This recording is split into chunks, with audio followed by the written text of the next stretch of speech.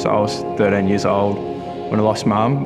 Still sits very clear in my mind what went down that day. I was actually at school doing a NAT plan test, which I absolutely hated at the time, but I was like, I got a call over the PA system at school and walked outside and Dad was there. Mum was really sick at this time and yeah, jumped in the car with Dad and then kept his cool the whole time, and pretty much we walked in the door and he just burst into tears and we sort of knew exactly what had happened. We grew up really quickly. After, I guess, losing mum, we had to become quite accountable for each other and look after each other through, I guess, a period that we didn't have a mother. I remember one day she sat me down and she said, do you know who Delta Goodrem is? And I was like, oh, yeah, she's the singer from that show. And she was like, oh, do you remember how she lost all of her hair? And I was like, yeah, I remember. And she was like, okay, well, that's about to happen to Mummy and everything will be okay. Like, it'll be all right. We're just going to get a little bit sick for a little while and then we'll be okay. So I think being 11 and hearing that, and well, I know that I didn't feel the gravity of it through that conversation. I had no idea what was coming or what was about to happen. And she sadly passed away when I was 12 and my baby sister was 1. When she got the original diagnosis, she was given 3 weeks to live and she survived 14 months after that. So she lived longer than they thought she would.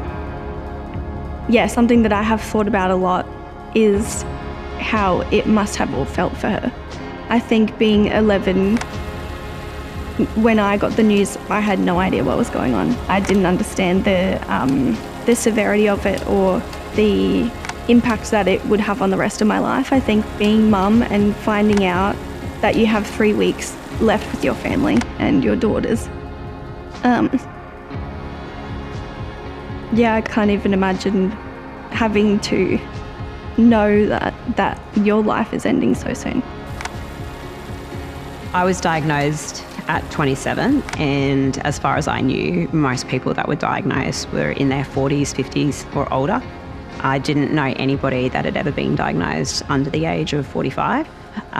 So it was quite confronting because I had an 18-month-old child. I just assumed that everybody else got cancer and you never expect it to happen to you. So to be told your results came back and it looks like you've got breast cancer was definitely a shock and changed the course of my life.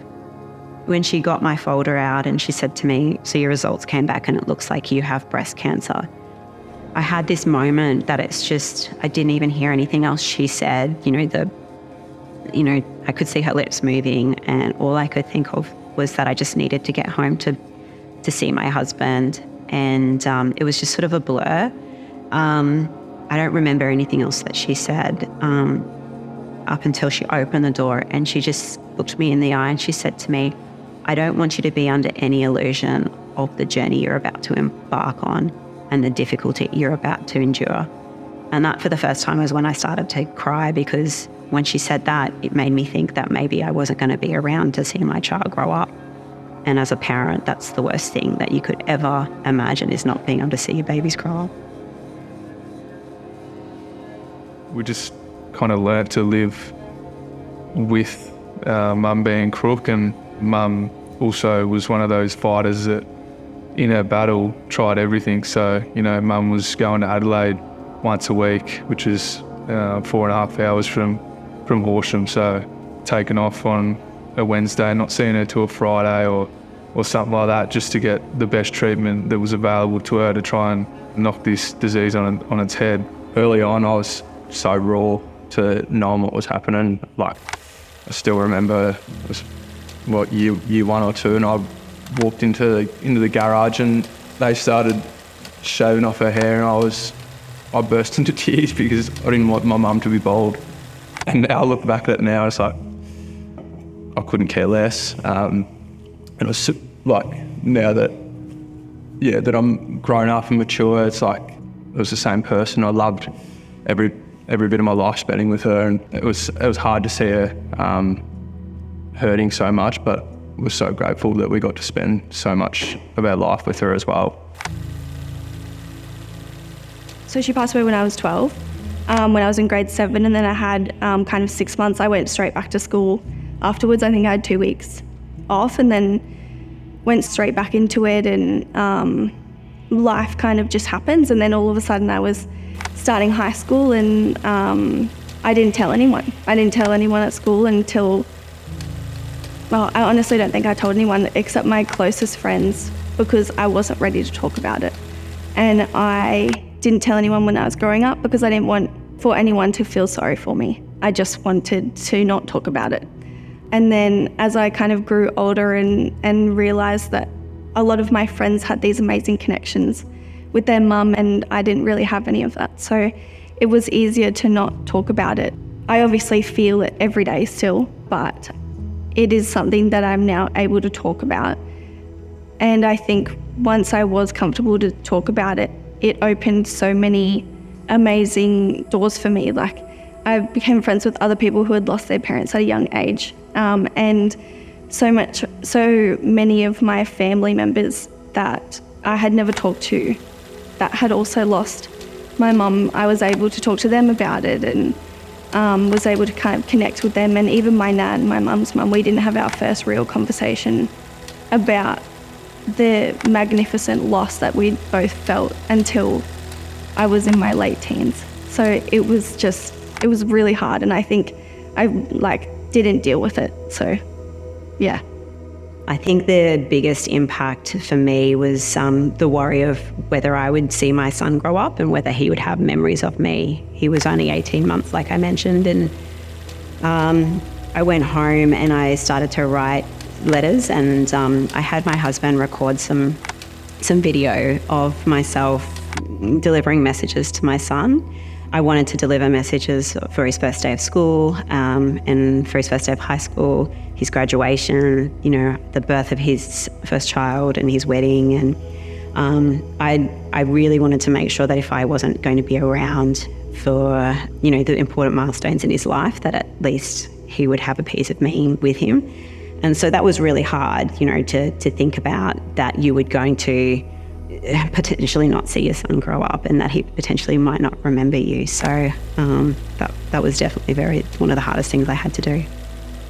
I think her main thing in the later stages of the battle was just appreciating every moment that we got together, talking as a family, get to know each other on that level that, you might not be exposed to until you're 20 or even 30 when you mature, but we were exposed to it when we were little because we wanted to know our mum and she wanted to know us on that really deep level, that she knew she was comfortable, I guess, leaving us in this big bad world and knowing that we're going to do well and know we're going to hold ourselves with the morals that she taught us when she left us. I reckon she would have known that we were going to be okay.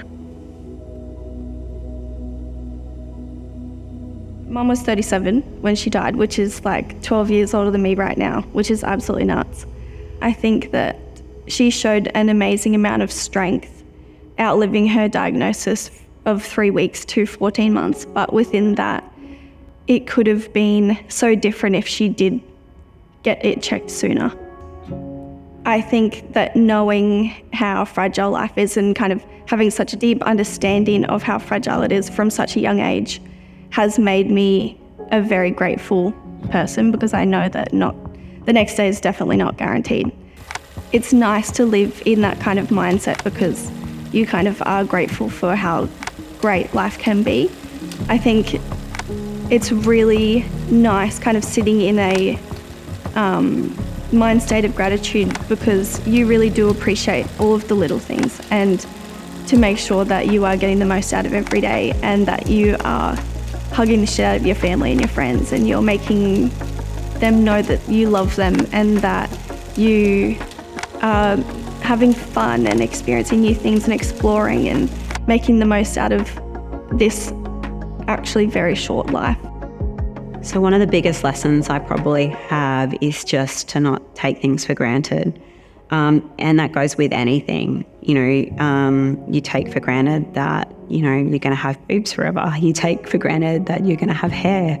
I think to just really never just assume that tomorrow's promised, and that it's so important to just make good connections. I've thankfully got a wonderful family, a wonderful supportive family, and I've got wonderful friends that have stuck with me throughout the whole process. I just really love spending time with those people that create great feelings and great connections, because, life is really too short, as cliche as it sounds, and you just don't know what's around the corner.